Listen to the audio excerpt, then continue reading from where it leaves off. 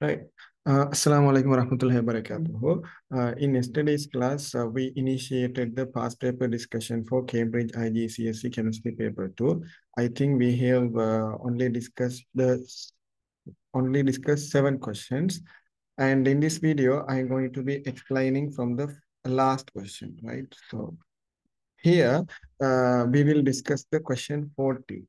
Now, the question 40 is basically coming from inorganic chemistry. Now, inorganic chemistry is an ocean, right? So that is a big chapter, but we haven't initiated that part yet. Now we are only studying the basic concepts of chemistry. Now, with this question, I'm going to introduce you inorganic chemistry. Now, inorganic chemistry is like an ocean, right? So if we study about elements in the periodic table and non-carbon molecules in the nature, we will study about inorganic chemistry, right? So in inorganic chemistry, we study about elements in the periodic table, ions, cation. We will identify anions, cations, and we will react elements with water, air, uh, base, and acids, and so on. That is a big chapter, right? Now, if you look at the 40th question, now let's try to read the question, and I will explain the theories related to this question, and we will try to find the answer for this question, right? Okay. Now, if you look at here, the results of some test on an aqueous solution of substance X is listed. Now, what it says is, now we have a substance X, right? Now we have a substance X. We don't know what it is. We don't know what it is. Now we have to find out the name of this substance X.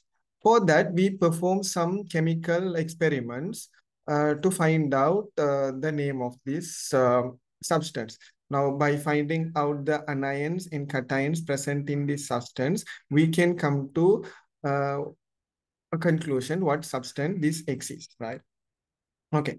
Now they are telling a cream precipitate is produced when adding aqueous silver nitrate. Now what you do is you take a test tube and you put this substance X, right? Now here you have to add silver nitrate, aqueous silver nitrate, AgNO3, right? So AgNO3 aqueous, AgNO3 aqueous, AgNO3 aqueous. Now, why we use AgNO3 aqueous is to find out which type of halogen is present in this substance, right? So basically, AgNO3 test is done for halides. Now, if we have, now halides mean we have chlorine, bromine, and iodine. So typically, these three are called halogens. Now halogens can make halides. Now these are halogens. Now if we say, now, okay, now let's say, okay, now I will just tell the name of these elements. These are called halogens. Group 17 or group 7A elements are called halogens, right? Halogens. And halides mean if we have Cl minus, we have Cl minus. Now this chlorine has accepted 1 electron to become Cl minus, and Br minus, since they are non-metal, they will accept they will accept electron. And in the outermost shell of this chlorine, we have 7 electrons. To satisfy or to hold octet rule, it will accept 1 electron. Now Cl minus, Br minus, and I minus. So these three ions are called anions. These three anions are called halides. So the common name that we give for these three ions is halides, right? Halides. Okay, I'm starting from the beginning, right? You don't need to bother about that. Now we are going to start inorganic chemistry, right? So things are going to become slightly complicated, right? Okay, that's all. But that is not a big deal. You can study all of them. Okay, now here a cream precipitate is produced when adding aqueous silver nitrate. Now, if you put AgNO3, now as a result, you get, cream precipitate, mean pale yellow color precipitate, right? Okay. Now, I will just draw this here. So here you get precipitate. Now, let's say this is aqueous. After adding AgNO3, we have solution. And finally, we get some precipitate, right? A cream color. Cream color means cream precipitate. Precipitate. Cream precipitate. Cream PPT. Now, you should know this theory, right? So let me move to the next slide. Okay, right. Okay, now silver nitrate test for halogens. Silver nitrate test is done for halogens. So the halogens, halides, right? So halides mean Cl minus, Br minus, and I minus. Now let's assume we have chloride in this test tube, bromide in this test tube, and iodide in this test tube.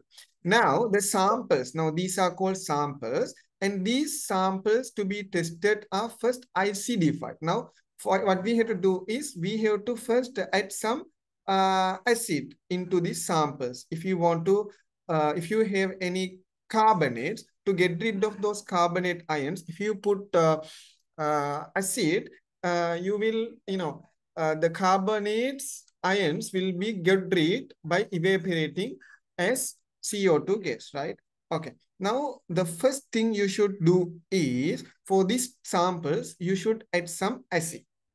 Typically, we add HNO3, nitric acid, okay? So, using dilute nitric acid. Now, you see, for example, why we do this is CO3 2 minus. If we have carbonate ion, CO3 2 minus.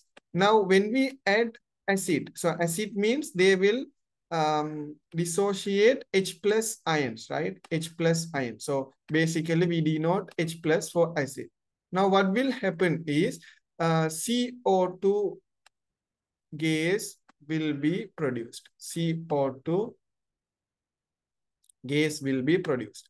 So CO2 gas will be evaporated. So if we have any carbonate ions in this sample, we can add the H plus ion so that we can get rid of these carbonate ions. Otherwise, the experiment will be destroyed. Okay, right.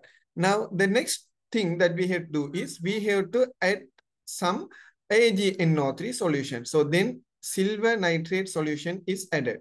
So if you add silver nitrate solution to the sample, here, as a result, you will get white color precipitate. If it is chloride, then you will get white color precipitate. And if it is bromide, you will get cream precipitate, which means pale yellow color precipitate. And if you have iodide in this solution, you will get yellow color precipitate, right? So you should remember. So here it is summarized here, you can see. It is summarized here, right? Okay. Now, if you look at this one, halide ions are Cl minus, Br minus, and I minus, right? Now, what we add is AgNO3. So, a silver nitrate means AgNO3. So, what we are interested in AgNO3 is Ag plus, right? Because it wants to react with a anion. So it should be a cation. So Ag plus aqueous and Cl minus aqueous will result AgCl solid. Now this is the precipitate. And the color of this precipitate is white. And if we have Br minus, Ag plus aqueous plus Br minus aqueous will produce AgBr solution, which is cream color, which means pale yellow. And here iodide. And Ag plus aqueous in I minus aqueous will result you Ag solid, which means yellow color precipitate. Now, here they have mentioned a point. You can see nitric acid is needed to get rid of carbonate or hydroxide ion. So if you have hydroxide ion or carbonate ion, to get rid of those carbonate ion, and if you have hydroxide ion, they will evaporate as H2 gas, right? And if you have carbonate ion, they will evaporate as CO2 gas. Then you can perform the experiment smoothly, right? Okay. Now, these would form silver carbonates or silver hydroxide, which are soluble. Why? Because, as I told you, if you have a carbonate ions, okay, now let's assume in this sample, we have Cl minus, and in this sample, if we have Cl minus and Ag, I'm sorry, CO3 2 minus and OH minus, right? OH minus. Now, if you put Ag plus here, now here Ag2CO3 will be formed. Why? Because we have CO3 2 minus, CO3 2 minus, CO3 2 minus, plus if you put H plus, I'm sorry, Ag plus, Ag plus. If you put AgNO3, Ag plus, now what will be formed?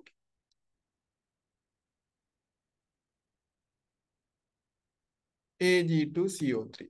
Now this Ag2CO3, now this Ag2CO3 is soluble, which means it will not provide any precipitate. So you cannot see the precipitate because it will dissolve the solution, right? So what you have to do is to get rid of the CO2 and OH minus ions. Otherwise, if you had OH minus here, and if you put Ag here, you will get AgOH. Now, AgOH is also soluble, which will not produce any precipitate. So, to get rid of these two anions, you have to put AgNO3 before adding silver nitrate into these solutions, right? So this is the chart you should remember. So in summary, if you have a solution, now if you put AgNO3 into this solution, if you have Cl minus, you will get white color precipitate. If you have Br minus, you will get creamy precipitate. And if you have I minus, you will get yellow color precipitate. So now we will move to the question. Okay. Right. Now, let me erase all of these annotations. Now, they are telling a cream precipitate is produced when adding aqueous silver nitrate. Now, when you put aqueous silver nitrate, you get creamy precipitate. So, the sample or the substance X should have bromide ions, right? Bromide ion. So, what you can tell is the A can be the answer or C can be the answer. But B and D cannot be the answer because if we had chloride ions in this X, when we add silver nitrate, we should have gained a white color precipitate. But we got only a cream color precipitate. So we can eliminate B and D from our choices, right? Okay. Now, adding aqueous sodium hydroxide produces a green precipitate which dissolves in excess alkali. So, which means sodium hydroxide is alkali. Now, when you put sodium hydroxide dropwise, you get green color precipitate. And when you put more sodium hydroxide, now this precipitate dissolves and give you a complex ion, right? So here, what we have to do, what we have to study as theory is, okay, now here you see aqueous sodium hydroxide and aqueous ammonia test for cations. Now we are going to identify ions, right? So in inorganic chemistry, we have to identify ions. Now ions, we have two types of ions. Now cations and anions.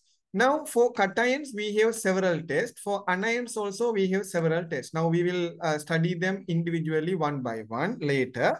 But now what I'm going to teach you is aqueous sodium hydroxide test and aqueous ammonia test for cations. Now, to identify cations, earlier we studied silver nitrate test for anions. So, to identify whether halogens are present, whether halides are present in a particular sample, we have to use AgNO3 solution, right? If you got white color precipitate, you can come to a conclusion that the sample contained Cl minus. If you got creamy precipitate, you can tell the sample initially contained Br minus. And if you got yellow color precipitate, you can tell the sample contains I minus, right? Now you just look at this picture. Now you just look at this picture.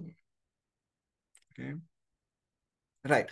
Now, cations are given in this column. Aqueous sodium hydroxide. The observation when we put aqueous sodium hydroxide to these cations is given here.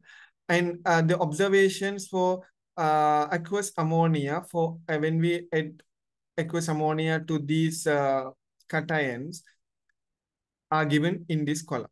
Now, if you have ammonium plus, if you put sodium hydroxide, these are the observations. But we are interested in green color only because in the question it is given green, right? So we will study this chart later, right? Through theory, right? Through theory, we will study these later. But here you see green color cells. Now, here in green color cells, when we put sodium hydroxide, chromium 3 plus and Fe2 plus will give green color precipitate. Chromium 3 plus and Fe2 plus will give you green color precipitate. But this green color precipitate is soluble in excess. Means, okay, now when you add sodium hydroxide dropwise, it will form a green color precipitate. But when we add, now you see chromium 3 plus. Now chromium 3 plus. Now this is chromium 3 plus. Now when we add sodium solution dropwise, it will form a precipitate. But when you add excess sodium hydroxide, that precipitate will dissolve and form a complex ion. Okay. But if you had Fe2 plus, that precipitate is insoluble. Now, even though if you put excess NaOH solution, now let's assume here we have Fe2 plus. Now, if we have Fe2 plus here, now if you put NaOH solution dropwise, it will form a precipitate. But when you add excess NaOH solution into this sample, this precipitate will not dissolve. The precipitate will remain the same. There will be no change even though if you put excess amount of NaOH solution. So what they are telling in this question is, you see here, right? Adding aqueous sodium hydroxide produces a green precipitate. So the answer can be both chromium and iron because here we have chromium 3 plus and here we have iron 2 plus, right? So here from this statement, we cannot come to an answer, right? But if you read continuously, which dissolves in excess alkali.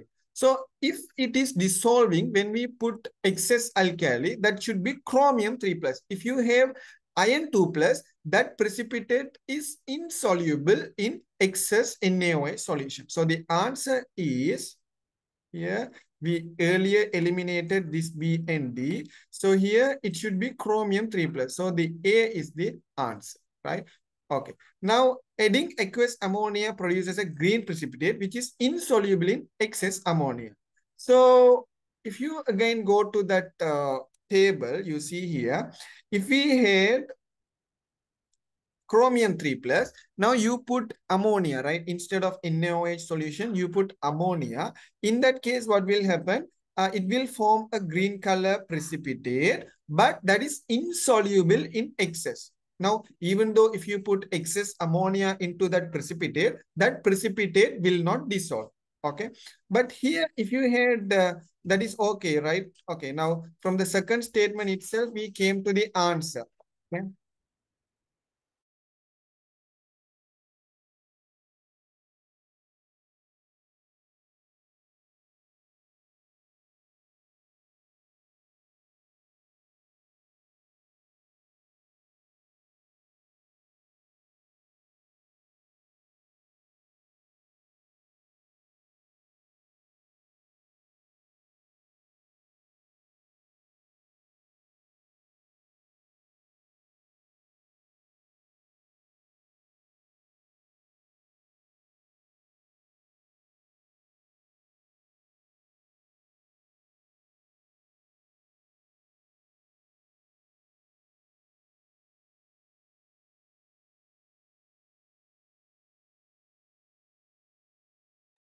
Okay, so from the second statement itself, we came to the answer. So we can just verify whether the statements are true or false. Yeah, that is true, right? Because when you add ammonia solution to chromium 3 plus, it will give you green color precipitate, and that precipitated insoluble in excess ammonia, which means dissolve in uh, that will not dissolve in excess ammonia. Okay, right. Now, what we will do is we will go to the the previous question, that is 39. So we have discussed the 40th question here, right? And we studied about the silver nitrate test for halides, and we studied two tests for cations, right? Those are aqueous sodium hydroxide test and aqueous ammonium test. Now we will study about paper chromatography. Now we have already studied about paper chromatography, right? Now the question is asked here. Now RF values are used to identify unknown substances using paper chromatography. Right. Now RF value means we have learned about retention factor, right? So we have an equation for retention factor. What is that? RF is equal to distance traveled by the substance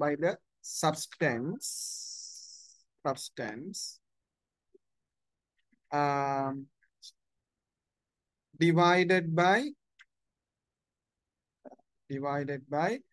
distance traveled by the solvent. Distance traveled by the solvent. So this is the equation for retention factor.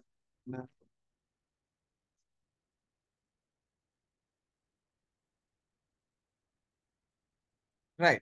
Now we will continue reading the question. RF values are always less than 1. Yeah, because for example, if you have a paper chromatography paper like this, now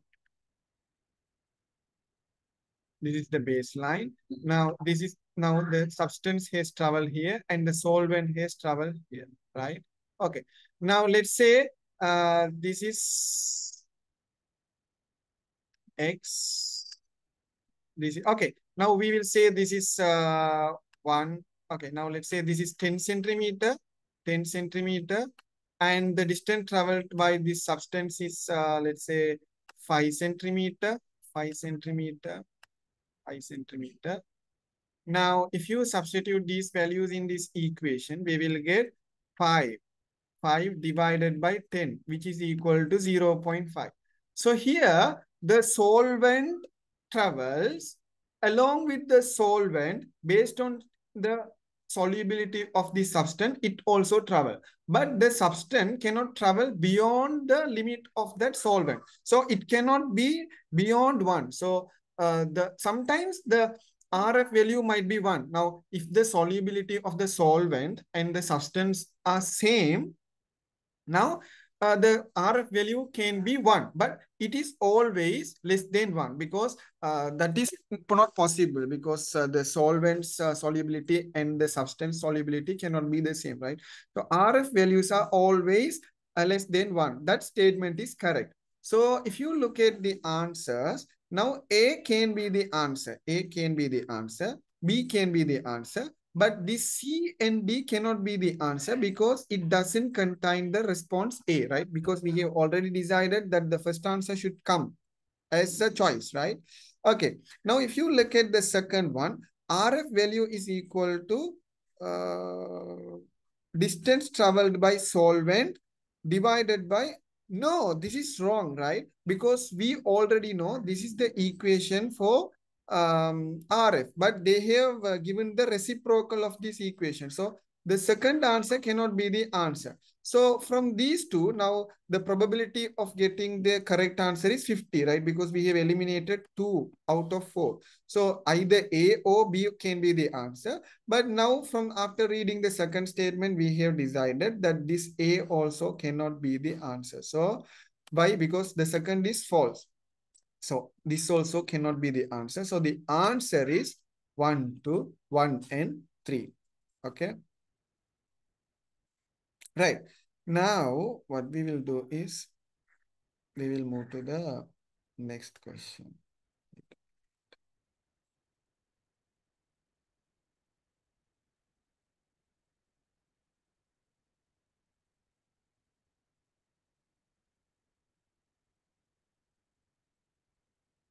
Now, what I am going to do is I am going to revise that paper chromatography because you might have forgotten the things. I will just revise quickly paper chromatography, right? So let me open your PDF and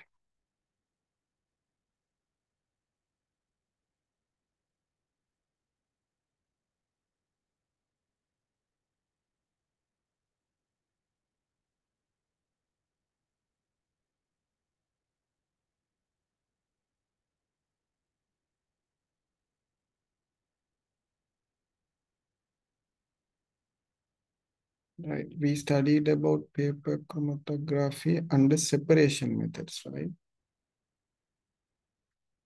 This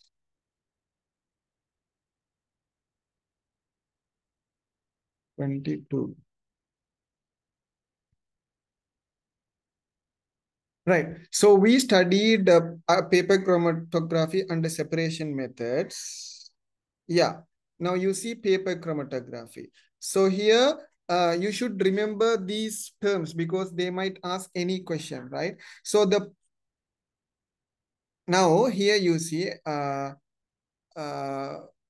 here now, okay, now if you look at this picture, now you drop a ink on the paper. After that you drop some water. So what will happen, the water will spread over the paper, and along with the water, based on the solubility of the components in the ink, they also will disperse, or they also will spread, right? So it will form some circles like this. So here you see blue ring and red ring and yellow ring. So based on their stability, I'm sorry, solubility, they will travel along with the solvent. Here the solvent is water, and the substance that we test is ink. Okay, right. Now you see here the chromatogram. So the filter paper that we use, normally we use filter paper for this purpose. Now this paper is called for chromatogram. So sometimes they might ask, so they might give some statements. The paper, the filter paper used in paper chromatography is called chromatogram. So that statement is true. So you might need these things, right? And chroma means color. You should know these terminologies, right? And whatever you should know is here, this equation is very important. And okay. Now, the dyes in the ink have different solubilities in water. So they travel across the paper at different rates.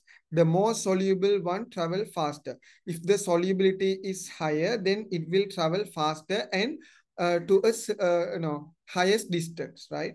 Okay. So this is why they separate into rings. The filter paper with the colored ring is called chromatogram. Now, this paper, right? So after chromatography is done, the paper with the separated components is called chromatogram, right? Okay. Now you should remember this term. The filter paper with colored rings is called the chromatogram, right? So the paper, the filter paper is not called chromatograph. This paper with the rings is called chromatogram. Okay, now this is how we have to do, right? Now you see, let's look at this experiment. Okay, now prepare a concentrated solution of X, A, B, C, and D in propanol, right? Place a spot of each along a line on chromatography paper, label them. Now we take some dyes, okay, solutions, right? And we use in propanol, right? So what we do is we place X sample, A sample, B sample, C sample, and D sample on a paper, and we here to draw a line along the paper, right? That should be a horizontal line, and on the line we have to place the sample, and we have to dip the paper by rolling into propanol. So what will happen? The propanol will be absorbed by this paper, and the propanol will travel up to this point. Okay, let's assume up to this point the propanol travels. That is the solvent. So here the solvent is propanol, and let's say this has traveled up to this point, and based on the solubility of these dyes, now this is A, this is B, C, D, right? But this X has all these A. Now X is the mixture of A, B, C, and D, right? A, B, C, and D. But we have to put A separately, B. Okay, now we take, okay, now this is what we have to do. Now we have to take blue color ink, blue color dye, yellow color dye, green color dye, and pink color dye. Now we have to place some drops on this paper, and we have to mix all these four colors and take a mixture of X. Then we have to place that mixture also here. Now what will happen? The dyes will be separated based on their solubility. So you see here, the blue color dye has traveled to a constant distance, and this pink color has traveled to a certain distance. But here, we have not mixed this green color into this X. That's why we didn't get X. But we have mixed this yellow color. So as what I told is wrong, right? So you have to read carefully. Paper chromatography can also be used to identify substances. For example, mixer X is thought to contain substances A, B, C, and D, which are all soluble in propanol, right? So now if you, when we select the solvent, the substances should be dissolved, soluble. So the substances should be soluble in those the substances that we have to use should be soluble in the solvent. Okay, right. Now from this we can identify the RF factor, retention factor, right? Okay. Now you just go through these things we have already discussed earlier, I think in grade 7. Okay.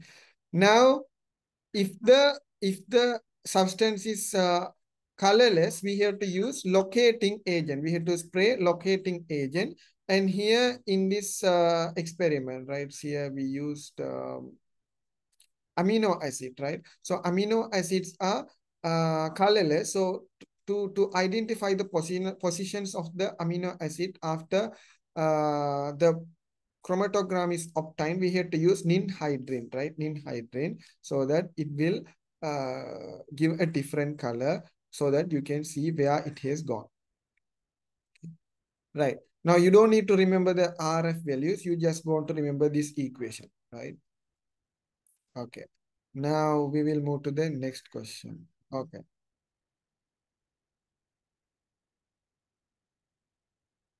Now we will look at the 38th question. Here you see the flow diagram shows how polyethylene may be made from petroleum, right? So polyethylene is formed from petroleum. Now from petroleum, fuel oil is extracted from fractional distillation. This should be in your mind, right? So we haven't studied about this petroleum refining and other things. First, I will teach those things to you, and we will come to this petroleum refining.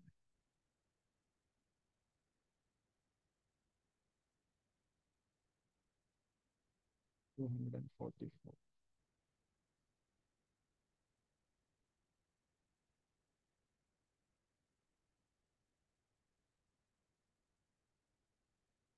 Okay, now we will first see what is petroleum, right? So petroleum is a fossil fuel. So you can just read these things.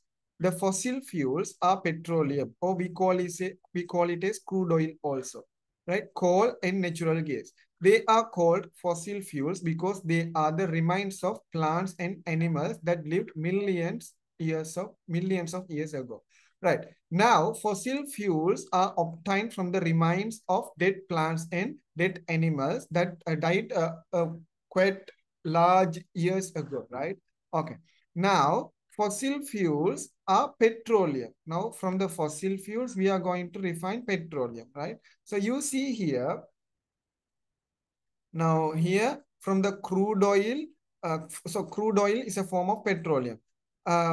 Petroleum formed from the remains of dead organisms that fell to the ocean floor and were buried under thick sediment. High pressure slowly converted them to petroleum over millions of years ago. Now, what is petroleum? Now, petroleum is an organic compound. So, organic compound is the compounds with carbon and hydrogen. There will be direct bond between carbon and hydrogen. Unlike, so the opposite of inorganic compounds is organic compounds, right? So, they will have direct connection between hydrogen and carbon. Okay. Right. In fact, most are hydrocarbon. Hydrocarbons mean they have only hydrogen and carbons, right? So hydrocarbons mean they contain only carbon and hydrogens. Okay, so you should remember these things also, right? Now, petroleum is used in aircrafts and factories and in some chemicals, right? So in some chemicals also.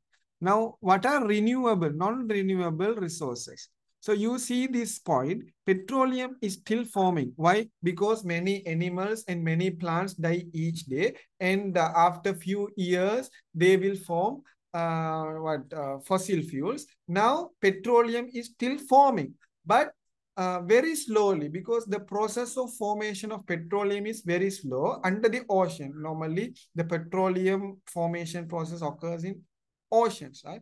But we are using it up much faster than it can form. But you see, now if you represent it using a graph, right? So this is the formation of petroleum. But we are using like this, okay? So the rate that we use petroleum is higher than the formation of petroleum, right? So one day we will run out of petroleum. So this petroleum is also called non-renewable resources. We cannot use repeatedly. Once used, that is finished, right? Okay. Now, what I want to do is here refining petroleum. I wanted to discuss about refining petroleum. So refining petroleum means, let's see, right. Now, refining petroleum is done by fractional distillation. So, if you look at here, petroleum fuel oil. Okay, now petroleum refining, right? So, here you see, now using fractional distillation column. So this is called fractional distillation column. We get fuel oil, right? Fuel oil by fractional distillation. From petroleum, we get some fraction. So refinery gas, gasoline, that is petrol, naphtha, paraffin, diesel, fuel oil, and lubricating fraction. So this process is done using fractional distillation. So here, if you look at this question, the answer can be COD, right? And from fuel oil means that is ethene, right? So from fuel oil, ethene is obtained from cracking. Cracking means breaking. Now, this is a large molecule, but ethene is a smallest molecule. By breaking for fuel oil, we can obtain ethene, right? So you can just read here. You see examples of cracking. Cracking means, you see, cracking the refinery. So what is that is fuel oil. From fuel oil, we are going to crack the refinery, right? So cracking the naphtha fraction. Now naphtha fraction means that is carbon 10. Now this is a huge molecule. Now if you add the pressure and temperature with catalyst, now this is going to be broken into smaller substances. Now by breaking naphtha, we can obtain pentane. Pentane means the carbon containing the organic compound containing 5 carbons, and here we will get propane, and here we will get ethene. Now how many carbons do we have here? 1, 2, 5, 5. 5 plus 5, 10. So we are just breaking them, right? We are just breaking them. Now from this fuel oil, we can obtain ethene. So that process is done using cracking. Then from ethene, we use polyethylene. Now this ethene is a monomer. Now, if you want to do, if you want to form polymers, that monomer should contain a double bond. So ethene C double bond C double bond C H H, right? H H, and here this is also H H. Here this is also H H, right? Now, if we have a lot of monomers, now let's say 2 ethene molecules. Now let's assume 3 ethene molecules, right? H H H H. Now C double bond C H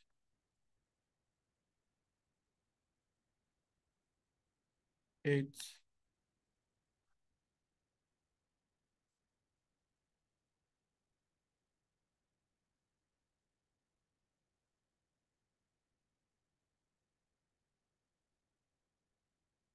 H.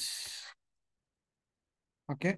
Now what will happen? This double bond will break, and but the carbon should have 2 bonds. So what will happen? This, let me make a different color. Now this double bond will break, and this double bond will break, and this double bond also will break, and between these monomers another bond will be formed, right? Another bond will be formed. Okay. Now this is called CCH H. Now how do we do this? By applying temperature and pressure with the catalyst, right? H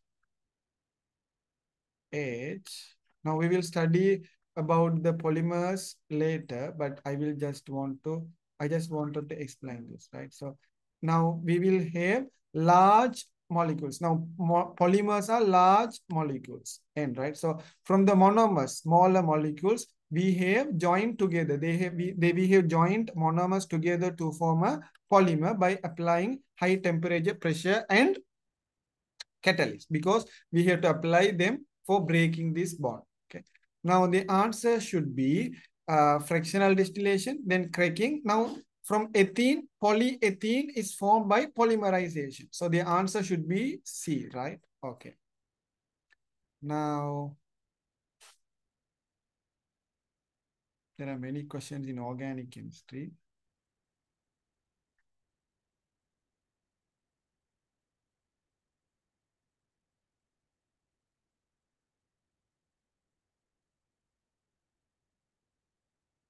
Okay, I think we discussed till 7th question. Now let me explain you from the 8th question, right? So which substance is a mixture? So they are telling air, graphite, oxygen, water. So mixture, they are talking about mixture, not about pure substances, right? So mixture. So the definitely, apparently, directly, the answer is air, because air is a mixture of different gases. We have carbon dioxide, we have oxygen, and we have nitrogen in large quantity, and we have argon gas also, right? So we have different types of gases. So air is a mixture of gases. So you can just type this. Air is a mixture of gases, right? Okay. So the answer is directly air. Graphite, that is carbon. That is not a mixture, right? So that is an allotrope of carbon. And oxygen, if it is an element, this is O. And if it is O2, that is a molecule. If it is O2, there is a molecule. Okay. And it is a diatomic molecule, right? So oxygen is a diatomic molecule. And water means that is H2O. That is not a mixture, right? So that is also a molecule, a pure substance. Right. Now we will look at the ninth question. We will look at the ninth question.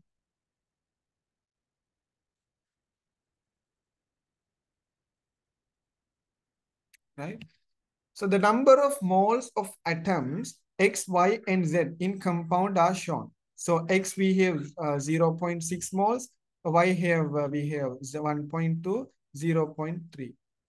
Okay, what is the formula of this compound? So they have given the moles, right? So what we have to do here is atom.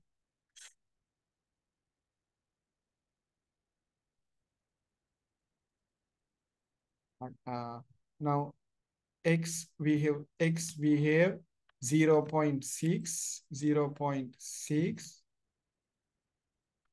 Now Y we have 1.2, 1.2, and Z we have 0 0.3, 0 0.3. Now we need the simplest ratio of moles, right? So here directly we have been given moles, right? Otherwise, if they give mass, they should have given the atomic mass of these elements or atoms also. So what we have to do is we have to just simplify this to a simplest ratio. So I just multiply this by 10, right? So 6, 12, and 3. Now again, I have to find the simplest ratio. That is, now if I simplify these three values by 3, I will get 2, 4, and 1. So I have 2 oxygen, 2x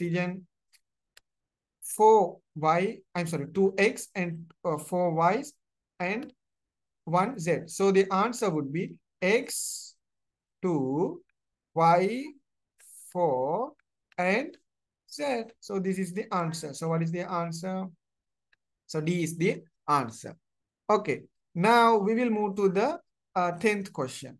So 1 mole of silver nitrate, AgNO3, contains 1.2 to the power 10 to the power into 10 to the power 24 ions.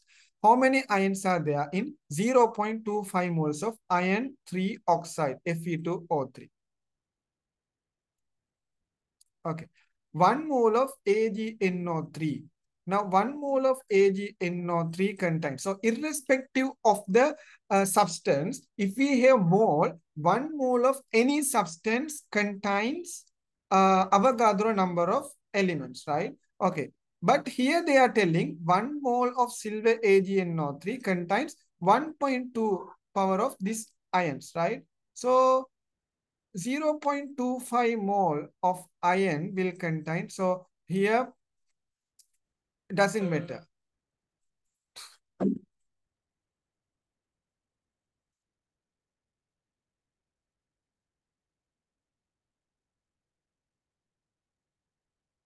So how we have to calculate this is 1 mole of AgNO3 contains this amount of molecule.